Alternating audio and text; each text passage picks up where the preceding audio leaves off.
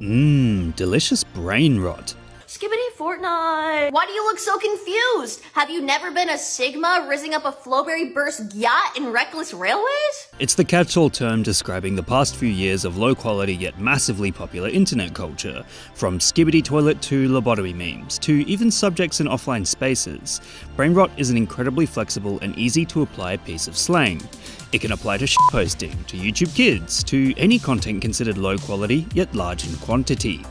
Ultimately, it perfectly describes the effects of prolonged exposure to a fast-paced online world, dominated by short clips designed to grab the attention of the viewer and ensure that they swipe to the next piece for hours on end without gaining any meaningful stimulation from the act.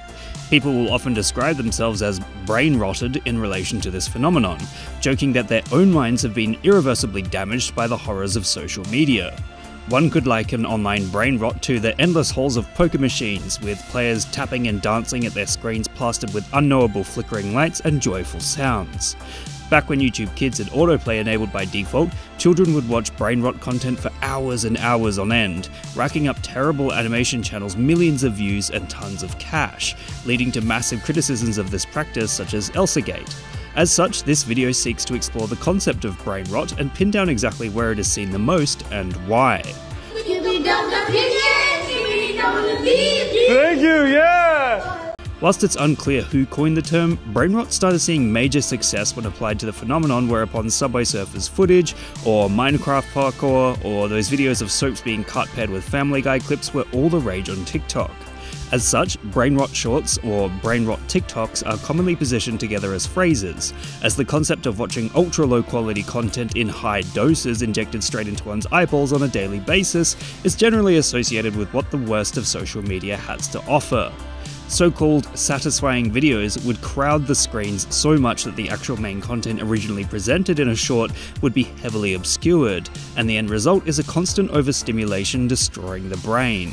At this point, the onus of brain rot is also applied to certain generations of children, generally the ones who grew up watching YouTube videos on autoplay on their iPads, aka iPad kids.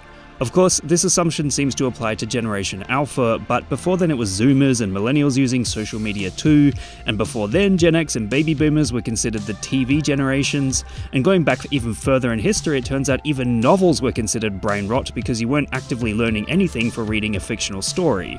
Seriously, there was massive outrage regarding the hobby of reading for pleasure, which was described as addictive and antisocial, which sounds extremely familiar.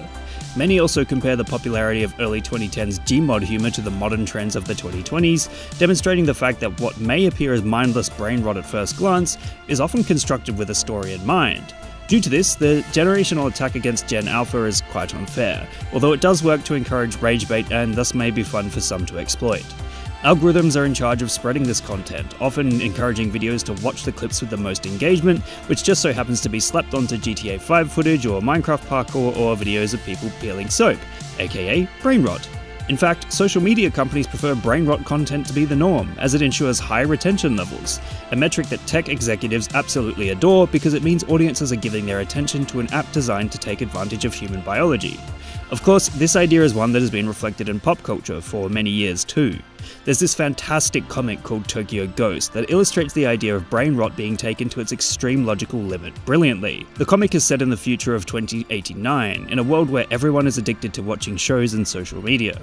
One of the main characters, a hulking man named Led Dent, is constantly jacked into watching his newsfeed at all times, to the point where he becomes easy to manipulate and totally disconnected from the rest of the world, to the point that it has become a drug for him, blinding him to the fact that he's committing extremely violent acts without realizing exactly what he's doing.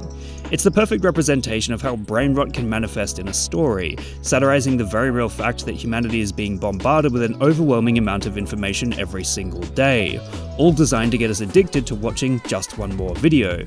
You can see the same thing with the 2008 film WALL-E. It's well known that social media is designed to provide dopamine with every single like and every single click, so that we keep looking at it for as long as possible in order for tech companies to sell user data. That dopamine hit can be habit forming, and for some, social media addiction can be a very real problem, leaving them feeling worn out and tired after a day of watching mindless brain rot.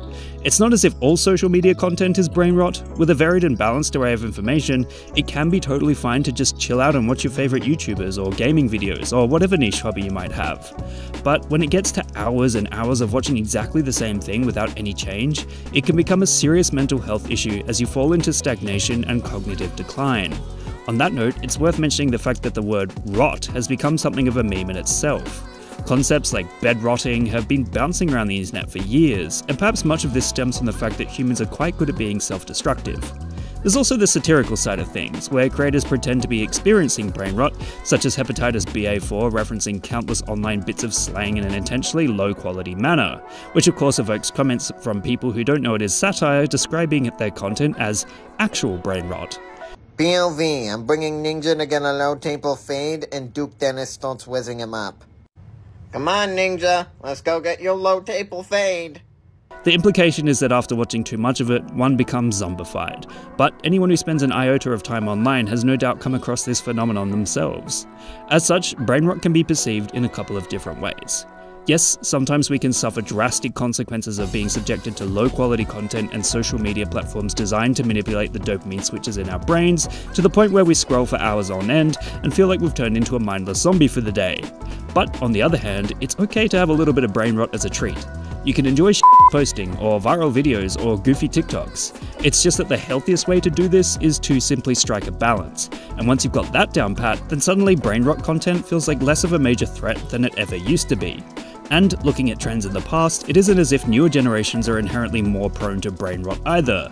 It's just that the massively popular low-quality content that is presented in huge numbers looked different back in the day.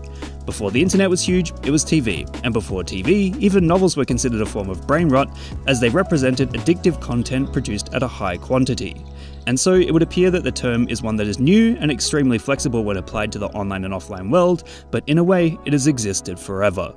What meme would you guys like me to give a lesson in next? Let me know in the comments below. And remember, like and subscribe!